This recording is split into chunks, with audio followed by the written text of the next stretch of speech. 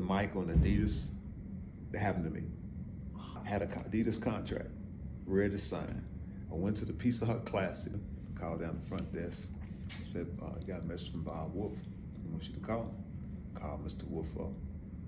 He said, have you signed that Nike contract? I said, no. He said, don't. He said, a guy by the name of Kenny White's gonna come knocking on your door. So, he's from Nike. So, he knocks on my door. Hey, I'm Kenny White from Nike. He had like 4 bellmen with the carts with this full of Nike gear. Dr. Dunkenstein warm-ups, had the shoe and everything. I said, y'all off to a good start. He laid out a plan for me. Adidas never had a plan. They had a plan. The first plan said, hey, when this All-Star game's over with, 2 weeks from now, we're gonna fly you to Seattle and we're gonna do the Dr. Dunkenstein poster.